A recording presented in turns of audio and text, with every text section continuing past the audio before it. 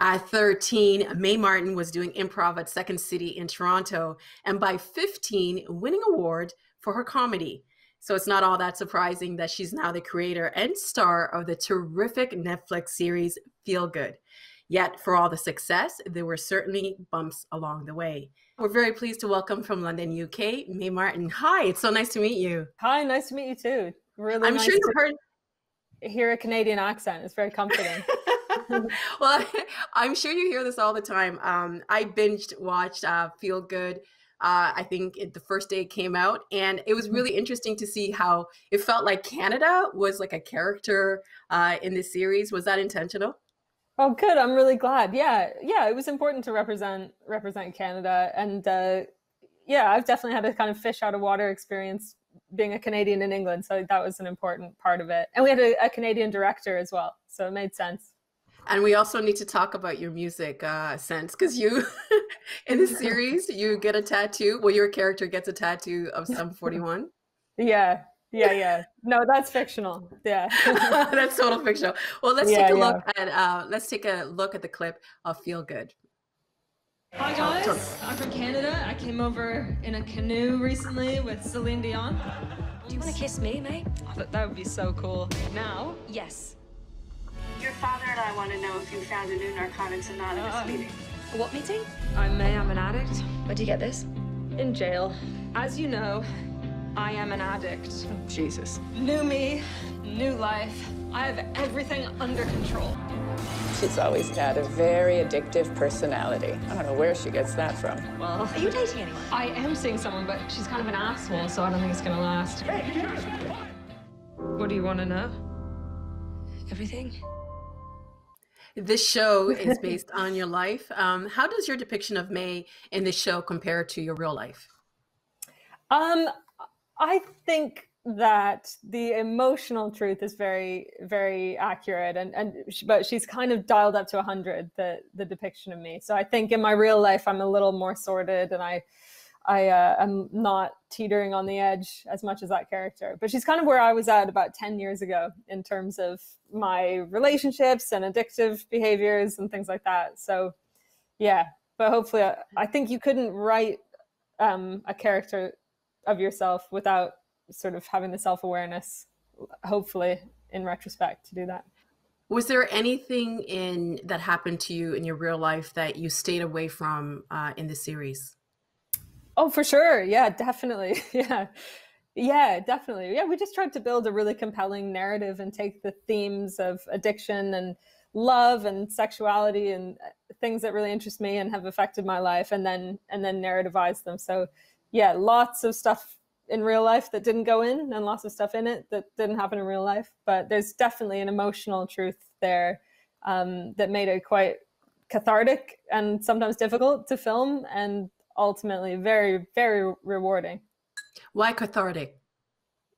I think when you're carrying around, I mean, everybody carries around frustrations and feelings and shame and all kinds of things like that. We all do. And so when you're able to authentically speak them out loud and bring them out of the shadows, and then see them all edited together like that, it's a relief to know that they'll be heard by other people and people will connect to them.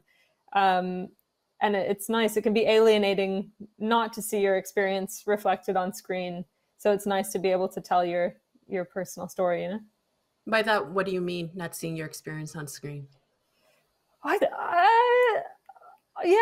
guess with representation is still a big issue. It's rare that I've seen things like my sex life or or my romantic life kind of represented in a real way, where it's authored.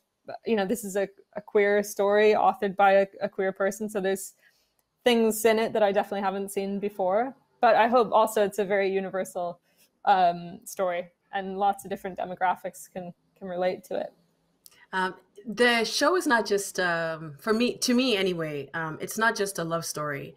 It's also about what it's like to live with addiction and the challenges and the struggles that come with it. Why did you decide to tell this story this way? I did a stand-up comedy show about addiction and my experiences with addiction. I did a lot of research for that show and thought a lot about how we kind of relegate conversations about addiction to substance use. And usually we think of addicts as this small group of people who can't handle their life. And really addictive behavior permeates many aspects of the human experience. And I think a lot of people can relate to doing something compulsively despite it having negative consequences in your life. So whether that's our phones or being in relationships that aren't necessarily good for you, I wanted to broaden that definition of addiction and see how damaging it could be in one person's life, and make it funny and light and not quite so harrowing and heavy as a lot of addiction stories are. Because I think lots of us can connect with that, and it's important to humanize addiction, I think. But addiction is heavy, isn't it? Not always. I mean, I think even the heaviest things can have moments of levity and humor in them, right? That's a very human thing. You know, I've been in the middle of breakups, really intense, everybody crying, and then somebody says something funny and you laugh for a minute. You know, I think that's very true to or at least my life. Well, I read an article, and in the article you said that addiction is mundane. Is that what you mean? Yeah, I think that's what I mean about what I said about broadening the definition to include anything that we're doing compulsively despite knowing the negative consequences. And that could be very mundane things, right? We all know that social media is not great for our brains. We know that eating tons of crisps are not great for our bodies, but we do it, you know, as a means of self-soothing, which is not always a bad thing at all. But yeah. In Feel Good, there's a lot of tension between Mae, the character, and her family. What is behind that tension? In the show? Yes. In the show, I think, well, she's had a very tumultuous adolescence and 20s, and moved to a new country and hasn't seen her parents in a couple of years. And I guess there's a big disparity in the type of child that her parents anticipated having and the type of child that they've ended up having, or the type of adult they've ended up having. So yeah, they're both trying to get along, but they have very different methods of communication and coping. So they butt heads a lot. And in Feel Good, Lisa Kudrow plays your mom. Are there any parallels between her character and your mother? The parallels are that they're both highly intelligent. They both are very powerful women. They, you know, a lot of my inner monologue is just my mom's voice. She's a very powerful influence in my life, and so I you know, obviously I worry about her approval and that kind of thing. So that's a parallel. But my mom we're very close, and she's very warm and lovely and supportive. So no, it wouldn't be funny to depict great parents. You know, you got to dial up the conflict to get the drama and the humor. Now, I don't want to get too much in your business, but here we go. Here we go. But in the show, you have said the show is similar to your life. In the show, Mae left home while she was kicked out of her home when she was 15 or 16. Did that happen to you? Yeah. I had very tumultuous teens. Yeah, for sure. That's true. Yeah, in Toronto and in the comedy community. I started doing comedy when I was about 13. And then, it's a very adult world. And I went pretty far off the rails, I'd say. Yeah. And then got myself together when I was about 20. So yeah, those are parallels.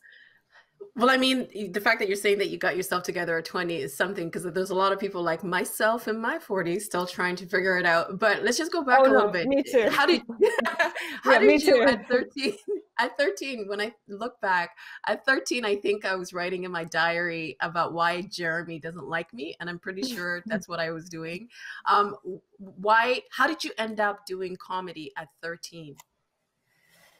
I think about it a lot and ask that same question. I think it must have been, my parents are both really into comedy. They're both very funny and raised me watching comedy and took me to comedy clubs and stuff. And I guess maybe there's some, if I really psychoanalyzed it, there's some need for approval and attention, but it was just something that I was good at. And I found a community of people who were not only saying the things about themselves that made them different and weird, but being applauded for that and getting laughs and validation, which is very different to your average high school experience, right? Where everything weird about you is beaten down and you want to blend in. So it was nice for me to find this group of people where I could just be the weirdo that I was inside. And yeah, I just loved it.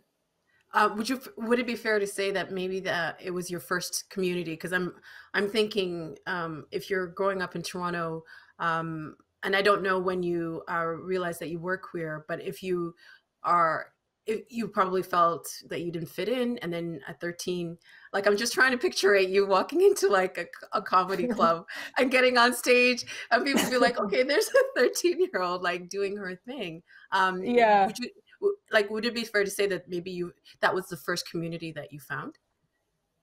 Yeah, maybe. Well, I had a lot of friends, and I was always in the school plays and stuff, and really extroverted. And then I think once I found those improv classes at Second City and met like-minded kids who were a bunch of oddballs, then after I did a couple of shows professionally, then it snowballed very quickly, because I think there was. I think I got a lot of attention for being so young. So there was a novelty factor there. So then it snowballs. and when you were getting into comedy, who were some of the people that you looked to as inspiration? Well, I had two spheres of influence, because I had my dad, who's British, and so he brought me up on Monty Python and the Goon Show and people like that. And then my mom, who loved Steve Martin and SCTV and the Kids in the Hall. And the Kids in the Hall were huge for me. I saw them at Massey Hall live when I was 13, and they just seemed like rock stars to me. They're a Canadian sketch comedy troupe. And then when I started performing at Second City, there were people that I idolized there, like Carolyn Taylor, who's in a TV show now called Baroness Von Sketch Show. And she was a real idol and is now one of my best friends. And we've been friends for 20 years now, since I was 13. So yeah. And what has the transition been like for you from moving from, obviously you're still doing the comedy, but from moving from being on the stage to being an actor? I was so nervous. I was terrified. I was just really lucky that I knew what I needed. So I really insisted on having a long rehearsal process and casting people that I found really funny, and having a director I was really comfortable with. And then I absolutely loved it, because I started doing sketch and improv when I was really young. And then I've been doing stand-ups for so long, which is such a solitary endeavor. And it's so nice to finish filming for the day and then go for a meal with everyone, instead of just going back to your hotel room on tour alone. I find it interesting that you said that you were nervous about doing a show, because I'm thinking probably the most terrifying thing for most people would be to stand on stage by themselves and then be able to see everybody's face as to whether or not what you're doing is resonating. So why were you nervous about about moving into the acting world? Well, for one thing, I think with stand-up, I'm totally in control, because I'm the only person on stage. So I know if it goes really badly, I could theoretically just run out the door. But with acting, there's expressing your emotions without irony is pretty scary, being vulnerable in that way. And then also there's all these variables of other actors and responding to them and what they're doing and connecting with people. And then you add the element of having your hero, Lisa Kudrow, acting opposite you, which is really daunting. But luckily she was really so sweet to me. So that was nice. You both had such a great chemistry. Thanks. It was believable that you were mother and daughter. I think so. Yeah, I think we kind of almost look alike in a way, or our mannerisms or something. Yeah, it was perfect. Now, it's weird to say there's 20 years you've been in the business. And I'm sure you've seen many changes along the way. How has the comedy circuit changed since you started at 13? I think the culture has the comedy culture has changed a lot, which is great, because I remember when I started as a young teen, and I'd be performing at Yuck Yucks or something, and I'd have to go up after an act who was being homophobic or racist or sexist, and doing really well. Like, the audience was loving it, and then I'd have to go up after them and feel a bit like I had to apologize for who I was, or kind of bridge this awkward tone in the room. And now, I mean, comedy audiences are a great microcosm for what's going on in society, right? And what they laugh at and what they don't. So now, definitely, if you were to say something homophobic on stage, you'd get booed, and the audience would not be behind you. So that's a huge shift, and thank God, right? And then also, just I think in green rooms, and in terms of like sexual misconduct and a general atmosphere of sexual threat, that's changing slowly. You know, there's now backstage at Just for Laughs, for instance, there's a code of conduct typed out, and there's no tolerance for that kind of behavior. So that's, yeah. I mean, I feel like it's weird to think, it sounds like I'm talking about the 1970s, but you know, we're talking about the early 2000s. It's crazy, this huge shift, which has made us all realize how far we had to go. And how much further we still need to go. Absolutely. Considering everything that you were struggling with behind the scenes, looking back now, hindsight being 2020, what do you think it was about you that helped you get through not only the struggles that you were dealing with addiction, but also what you were dealing with in your own professional world to get to the point that you are now? Two things, I think. One thing is I'm a true comedy fan, and I'm just really lucky that I'm passionate about comedy, and you know, for all those negative things that I just said about green rooms and that atmosphere, there are also amazingly talented and funny and kind and supportive people in that community. So, you know, there's rocks there that support you, and then also I am like embarrassingly ambitious. So I think ambition, thank God, has got me through. And why is that embarrassing? Yeah, that's a good point, actually. Yeah, yeah, yeah. Isn't it a good thing to be ambitious? Yeah, absolutely. I don't know why I said that. Yeah, it is good. I guess it's kind of frowned upon to be like, I want to take over the world, you know, but I do. Well, Mr. Burns from The Simpsons is, you know, exactly. Right. Yeah. One thing that I have noticed is that during what's been happening in the world, that people, you know, I work in the media, but we've also done shows on segments on this show talking about how it seems like the public is trusting comedians more than the media. What do you attribute that to? Well, I mean, if you look at our world's leaders, it's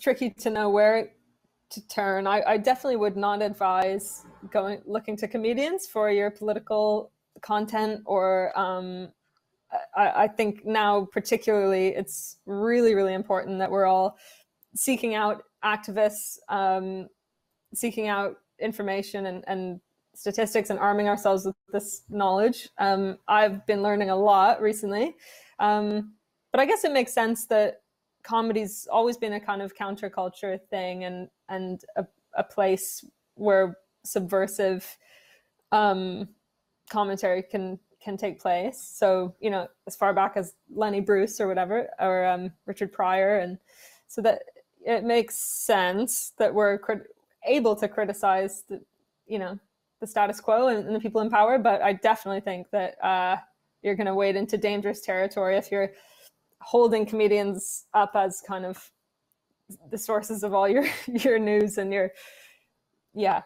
definitely, you gotta go out and find the activists.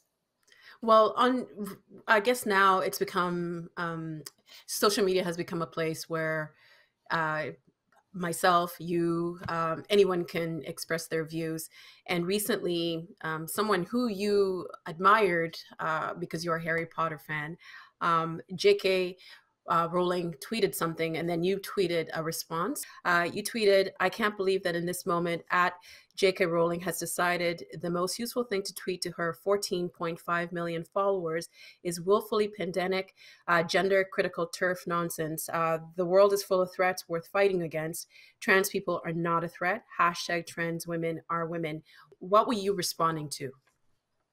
Um, I'm sure most people are aware of this at this point, that she went on a kind of, you have to be so careful how you phrase things. I guess J.K. Rowling subscribes to this small group of feminists who believe that trans rights are a threat to cisgendered women's rights, and so she was speaking out, and she's written an essay recently, actually, about, it's full of misinformation, and it's about the threat of trans women being in single sex spaces like bathrooms and things like that, and a lot of kind of, do you call it straw man arguments? Like she was saying that trans people don't believe in biology, and it's just incorrect. And I really see, especially in the UK right now, there's a real hysteria around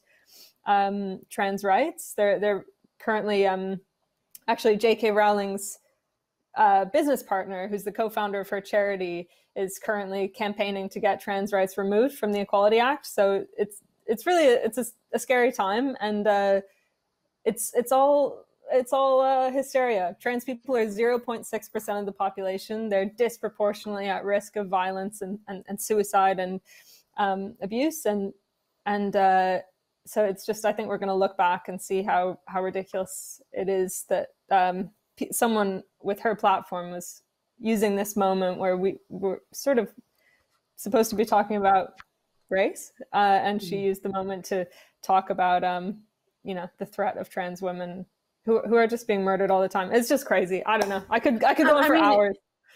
Well, I mean, the reason I brought it up is because it was, as you said, she has a huge platform. And when you compare the platform she has to yours, I thought it was interesting that you decided to weigh in. So I guess my question was, why did you decide to weigh in to that particular comment?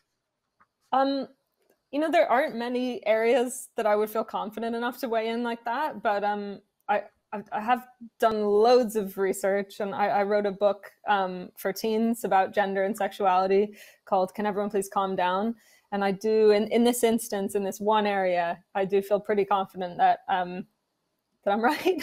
And I also have a lot of vulnerable LGBT kids who are my followers and who come to my shows. And I mean, I myself experience a lot of panic in women's bathrooms with people challenging me on my gender identity. So yeah, it matters to me. So, that's my cause that I picked recently to weigh in on. Well, June is Pride Month, and this year, obviously, it looks very different because of COVID-19 being a global pandemic. How did you celebrate Pride this year? I mean, I haven't. It's, I guess Pride started as a protest, and this year more than ever, it feels like a protest. It feels like, we're in scary times. So, I mean, I celebrate in my own way by trying to be proud and vocal and create content that people can connect with, and then I really believe in intersectionality. So I think that it's a really good time for the LGBT community to come out and support Black Lives Matter and trans women and those kinds of things too. So there's a lot going on. It's definitely not the party that it usually is, but that's important. That's good. This is how we make change.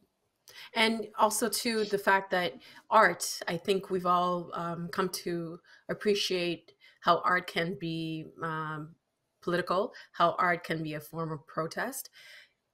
When we talk about representation mattering, how valuable would a show like Feel Good have been for you when you were growing up?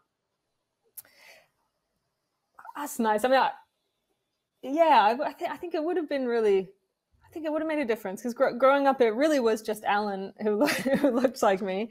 And then I remember on Buffy the Vampire Slayer, there was a lesbian witch. But I think what I would have appreciated is the nuance of identity. Like I'm bisexual, I'm non-binary, and I haven't seen a lot of that. So yeah, it would have, and also I think it would have meant a lot to me that that there was a queer show that people of all demographics were into that I could have watched with my parents, or you know what I mean.